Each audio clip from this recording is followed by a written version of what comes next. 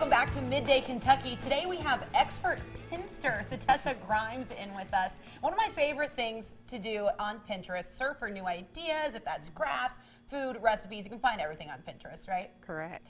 Well, every week we're going to be doing hail or fail, checking out some of the most popular Pinterest ideas, letting you know if it's worth a try. So again, we'll be doing this every week. So send us any of your ideas on Facebook if you want us to hail or fail a Pinterest idea you have your eye on. But today, what are we going to be talking about craft-wise?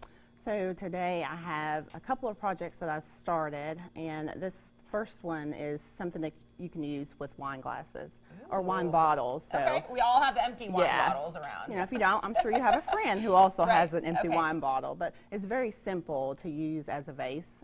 Get some twine, glue it, wrap it around it, and voila, you have a vase. There's so many different things that you can do with it. From twine, you can paint it, add letters to make it fit your lifestyle and what your room looks like.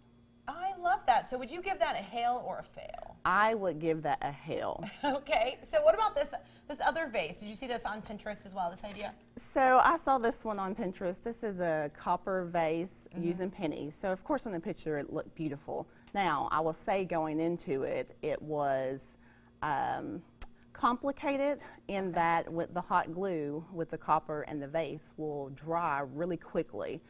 So it's a very meticulous, tedious process to do that one. So going into it, I would say hail, but toward the end, I would say fail. You would say fail. The pennies will pop off. I kind of bubble wrap them coming here so that they wouldn't fall off. But it depends on how you look at it. I thought it was a very good twist to the vase that I had for a very long time. Yeah, it's a nice twist. But so we'll fail this, but hail that. It seems a little easier and also aesthetically pleasing. Yes.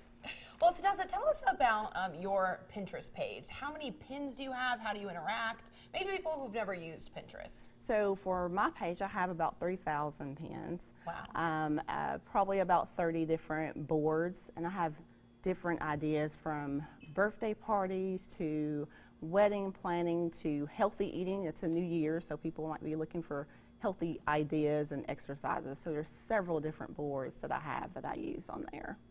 So for people at home that perhaps have not used Pinterest, what are your tips for them on first-time users? How do they search for something they may be interested in? So Pinterest is very user-friendly. So if there's something you're looking for from a recipe, that's probably something I use it for the most, is recipes. It's very simple just to plug in what you're looking for. So if you're looking for a casserole, you can plug in your search key, casserole, and it'll pull up tons and thousands of pins that you're looking for that relates to that. So talk to us a little bit about your page. Do you interact with other pages, or are you primarily posting your own content? I do not primarily post my own content, so I save from other websites.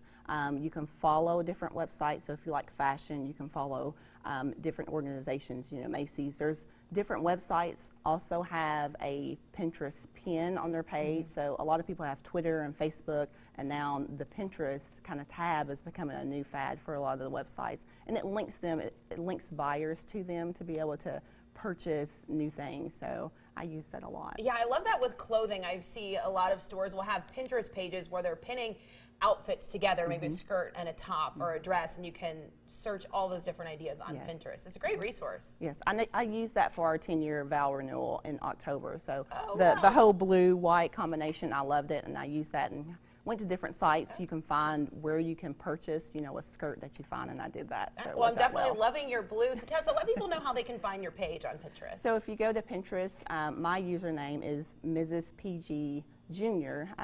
My husband, Philip Grimes Jr., but Mrs. PG Jr. So if you go to Pinterest, you can find my website on there. You can follow me, and also has my email address linked there, so you can find me that way too. Any questions that people might have. Well, thanks so much for coming in today. And you know, each week we're going to be having hail or fail new Pinterest ideas. So send us anything that you want to give a try. You can find recipes, creative crafts, everything on Pinterest.